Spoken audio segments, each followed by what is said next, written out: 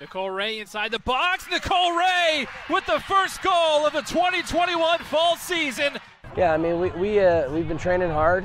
We feel like we've got an experienced group coming back from last year. Obviously, you know, we asked them to lean on their experience, and playing in big games is not something new for us. And you know, certainly having the fans here was unbelievable. The other student athletes that came and supported us, and you know, the environment was just right. And we were kind of close during preseason camp. We were getting close, and getting most of the pieces together. But tonight it all clicked in, and the product we put on the field is what the expectation is, and you know, certainly happy with the shutout, and obviously a good start. Stainbrook on the ground. Stainbrook finds the back corner. 2-0 Utah Valley in the 68th.